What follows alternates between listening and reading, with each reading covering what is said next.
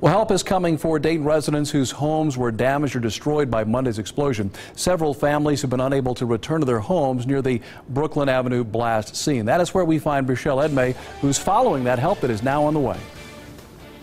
Well, Mark, as neighbors are out and about here and begin their repairs, insurance officials want people to be aware of scams they could be susceptible to if they rush to make decisions. So far, officials have recorded 49 damaged homes and believe that number will continue to rise as more property owners begin to really walk through their homes and take a look at their vehicles for any damage.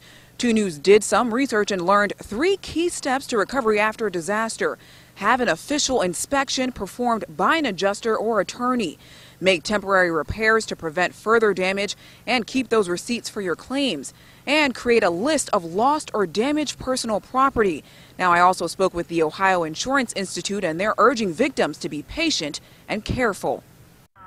Never ever give any type of an advance, some type of an advance deposit on the repairs, because of the fact that in many cases, you're going to find that roofer taking the money or the contractor taking the money and run. Which is why you should also check the track record of the roofer or contractor that you've hired, and as well that the company is bonded and licensed. Now, earlier I spoke with Lieutenant Governor Mary Taylor, and she tells me the Ohio Department of Insurance will be here in the neighborhood tomorrow morning at 10 a.m. As well, the Red Cross is still available for victims. Live in Dayton, Rochelle Edmay, 2 News, working for you.